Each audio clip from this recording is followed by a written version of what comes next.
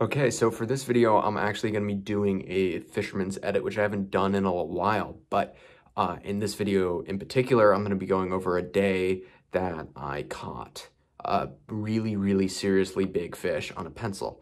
And pencil popping is a great way to catch big bass, especially during the day. And this was a fun fish because it was literally my first cast with the pencil, and you know, it was a big fish. I don't think it catches it on film here, but the bass, when it ate the pencil, literally jumped fully clear out of the water.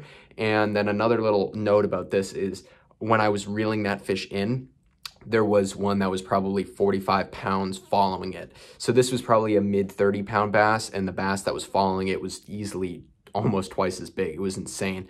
So hopefully you guys enjoy this little quick edit.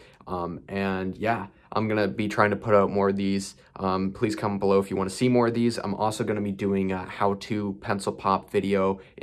I've already done something like that, but I'm actually gonna be going way more in depth on everything you need to know about pencil popping and everything that I've learned over the past few years to how I catch some seriously large fish on pencils. So I hope you guys enjoy this video, and let's get into it.